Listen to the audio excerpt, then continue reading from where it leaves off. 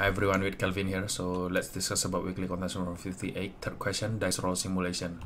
So a dice simulator generates a random number between 1 to 6, and there is extra constraint that saying number I cannot be generated more than roll max I consecutive time.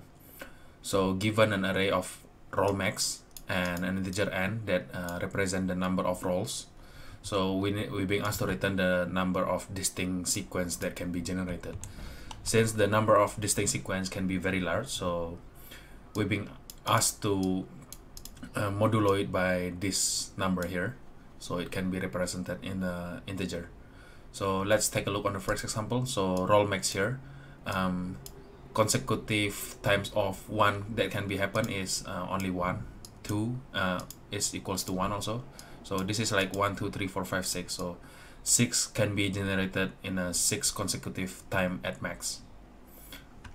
So given an n of 2, how many distinct sequence we can produce? So we know that if there is 6 value, we can generate, and we roll it 2 times, there are 36 combination. However, if the first dice the value of 1 can only be generated at most 1 time. So let's say first time we generate a 1, second time we roll, we cannot generate a 1. So 1 1 is out of option there, and 2 2 is also out of option. So from those 36, so minus 2, so it's equals 34. So we know the best case is when n is equals 1, it will always be 6, right? Like as long as the roll max is not 0. So we see here the roll max constraint is not 0, and also roll max will always be 6 because we are generating number between 1 to 6, and n equals 5000. So this question can be solved by dynamic programming. So how are we going to solve that? So it's basically we need a key of the DP itself using the n. N is the number of throw left, and what is our last roll, and then how many times that last roll value happen consecutively. So when we see here, so when n equals 0, so means no more roll left. So there is one unique sequence which is empty. So empty is a one distinct sequence, right? When the n equals 0.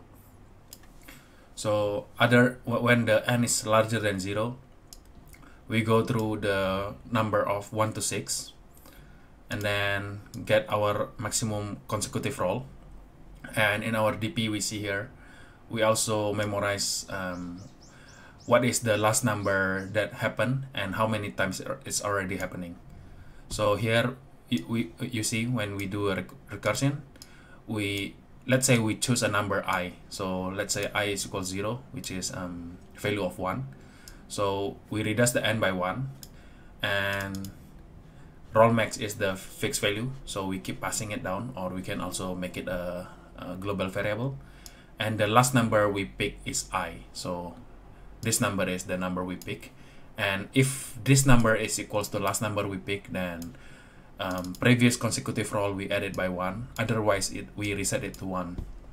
Okay, and after that we loop through all 6. We know how many solutions are there, we add it up, and then we put it in the cache for the